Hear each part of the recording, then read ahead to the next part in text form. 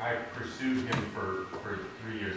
What does that look like? Because in terms of just trying to get on somebody's radar, I'm always careful to overstep their bounds. So I'm wondering what it looks like to really. Well, I worked on the pilot of Treme, and I did not go back to the first season because I was always starting to develop this show. And then after the first season, I called up David and said, hey, you know, I got something you might be interested in. He sat down, showed up, he was interested. He goes off to do the second season.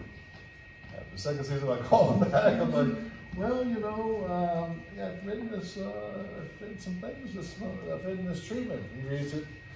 So now he wants to meet this Steve DeGrossa character. So I arranged a big meeting between Pelicanos, DeGrossa, and Simon in my apartment in New York.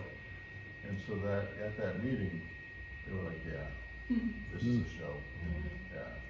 I mean, the 90 hours of tape, it was full of, a lot of it plays out here on the Deuce. I mean, 19 of our main characters came from Steve DeGrossa's stories. So, you know, his stories, they were full of sex, violence, family tension, kind of bounded together with humor. In old New York, it just doesn't exist anymore. At Times Square at the time, where it was the red light district of the world, you know, now it's East Coast Disney. Mm-hmm.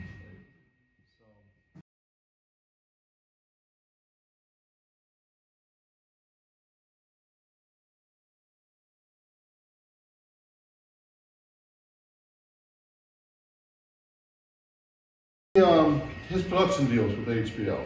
Yeah. Now, so as he calls it, his golden handcuffs. Now they did demand that we have a star. And believe it or not, so originally they had suggested that we had David had approached Justin Timberlake. Interesting. Justin Timberlake. Now, Steve DeGrossa was still alive at this point. And the concept of Justin Timberlake playing him didn't sit well. So can't they find an Italian? So it didn't work out with Timberlake because of his concert, schedule. So then, like, you know, we got Franco, and Steve DeGrossa was much happier with Franco. I didn't have the heart to tell him, well, Franco's actually Portuguese.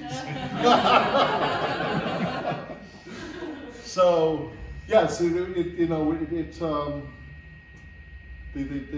did have some demands. HBO, it wasn't just like a rubber stamp.